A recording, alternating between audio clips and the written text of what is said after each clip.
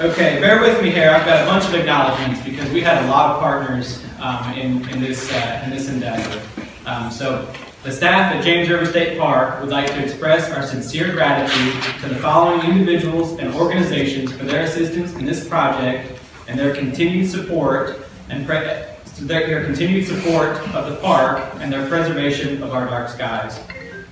Several people provided letters of support and recommendation that assured the IDA that James River had not only the support and encouragement of the astronomy community, but local organizations and government agencies as well.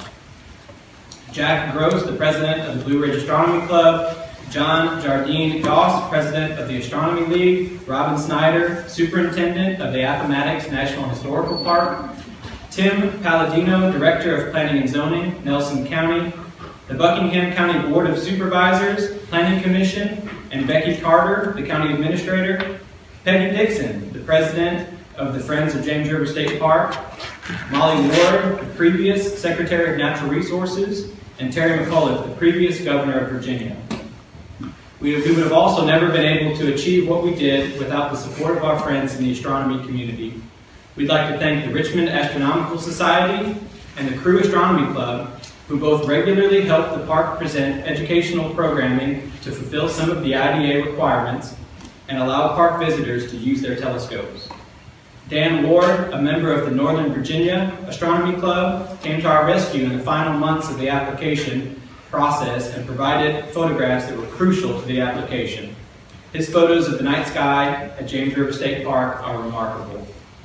Laura Greenleaf and Laura Graham, co-leaders of the Virginia Chapter International Dark Sky Association. The Lauras helped considerably in the early stages of the application process and then made themselves available for our many questions. They sent a letter of recommendation to the IDA promoting our cause and helped us stay on top of key deadlines. Patricia Rostkowski, the volunteer coordinator from the Northern Virginia Piedmont region of the IDA, helped enormously at the beginning of the process as well and served as a liaison to the Northern Virginia Astronomy Club. The Northern Virginia Astronomy Club, though located a few hours away, has had several members attend sky watches in the park. Excuse me. And in addition, they have donated several Galileo telescopes to use in educational programming. We're excited to use these telescopes in our programs to show the public the importance of protecting our night skies for future generations. Adam Lehman, the park manager of Stanton River State Park, Virginia's first international dark sky park, gave us the benefit of his expertise, and our application used Stanton River's application as a template. Jim and Jen Jones, while they were both working here at James River, did an exceptional amount of work to further the park's efforts. Additionally, Girl Scout Troop number 217 out of Lynchburg, Virginia, we want to thank you for your recent gift of a stationary light meter and that we're going to install here at the Visitor Center, and for the additional IDA compliant light fixtures that will be coming soon to replace some of the shielded fixtures at our cabins. Last but not least, the amazing staff here at the park is to thank for all their hard work modifying and maintaining the light fixtures and helping to ensure our compliance with the IDA requirements. Arranging volunteers to come present educational programming and incorporating dark sky principles into any evening programs we present. Now I'd like to turn the floor over to Tom Smith, the Deputy Director of DCR, for a few comments. It's a pleasure to be here and really inspiring to see such a room full of folks on a cloudy evening when we're here to celebrate the sky. So thanks for everybody turning out. Last year my wife and I were at a park and there was a night sky interpreter program going on. So we signed up for that and we went out with a young lady who was the park interpreter. And the first thing she did was told the story about how she got interested in the sky, and that was that she grew up in New York City, and not until she was a college student, and she went out to a park with one of her college classes and looked up at the sky, did she realize what she had not seen for the first 18 years of her life. And she was so inspired that she went on to get a degree, and a graduate degree in astronomy.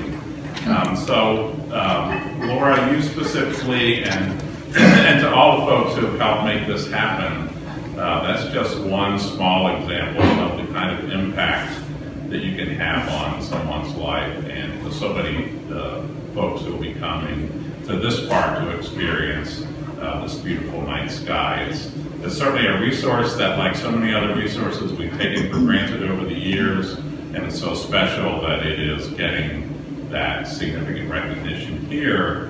And not only for the folks to be able to come here and experience it, but for the many people who will come here, experience it, learn about the importance of the stewardship that you can put into place to take care of your dark sky, and then take that back to their own communities, take that back to perhaps a park that's closer to where they live, and have an opportunity to realize their own sort of stewardship capacity for this very special resource.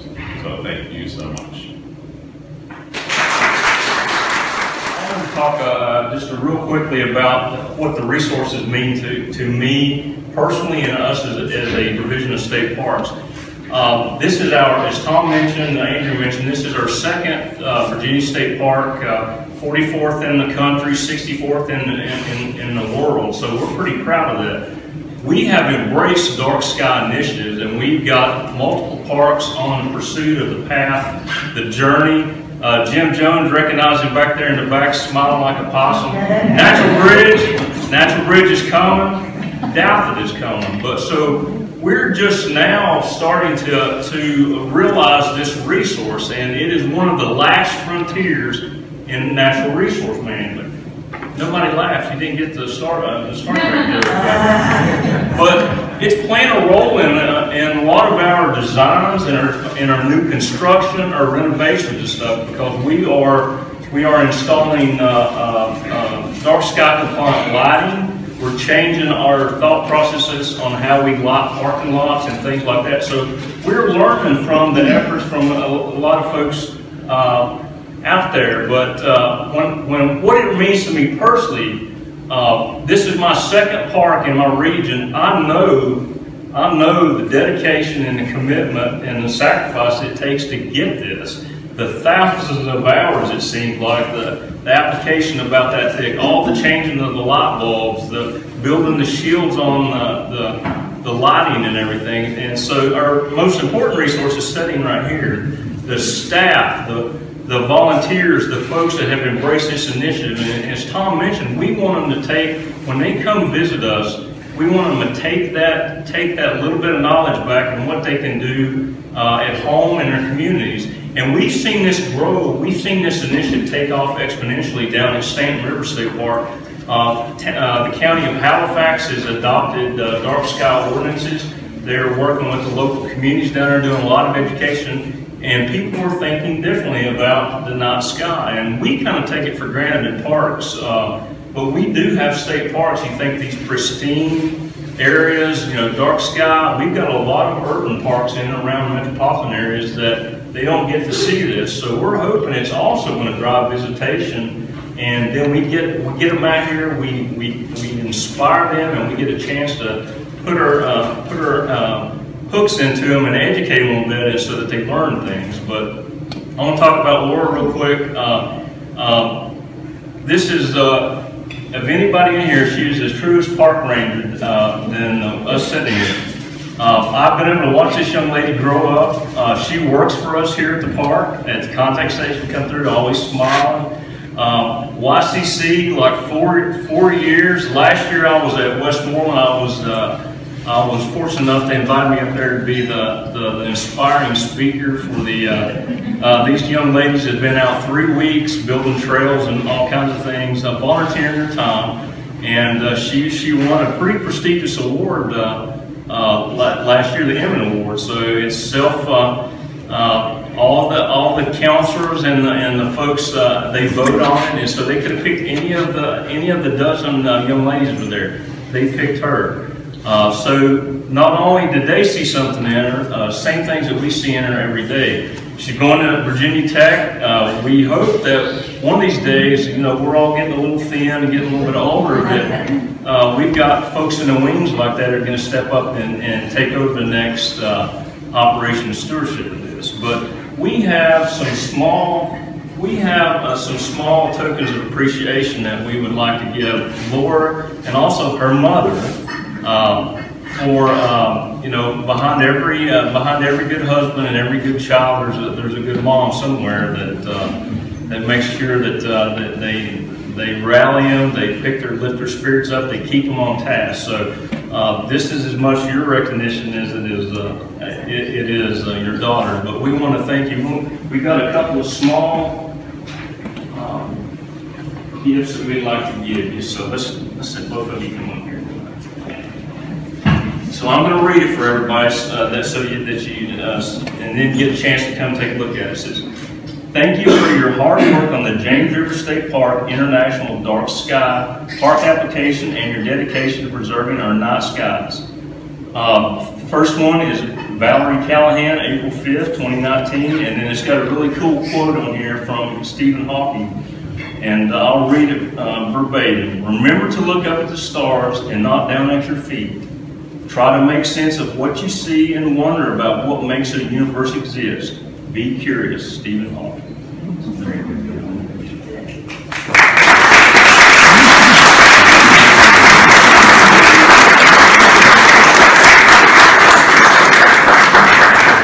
So we want to tell everybody, we want to be, we're so proud of this, we want to tell everybody about it. We have got, right here, we've got a sign, and we didn't know if it was going to be raining and all that kind of stuff, so this is an inside initiative today, so we would like for you to do the honor.